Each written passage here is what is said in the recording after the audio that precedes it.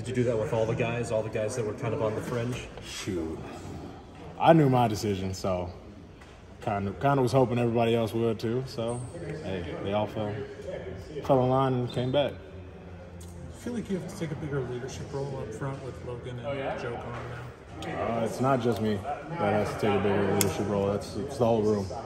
Our main guys are gone. Logan, Joe, Noah. So we all got to step up. There's a big gaps to fill. When you're filling those gaps, obviously there's a lot of continuity, but there's a lot of change as in year to year. What's kind of some of the changes that you've noticed this summer? Well, kind of a younger group again.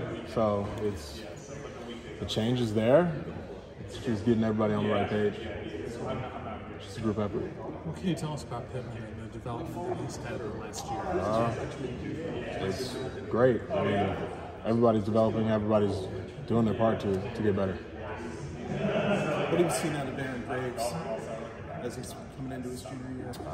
It's the same old Aaron. I mean, Aaron's going to do Aaron things, and Aaron's going to make plays. So, you know, you can expect the same thing and even more. And he just got he just got engaged. Yes, sir.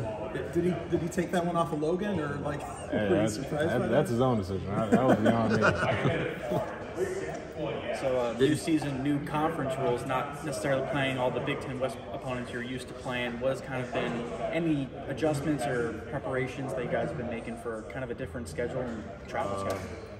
Not that I know of right now. We're just focused on the summer. Everybody's getting better in the summer, and that's what we do.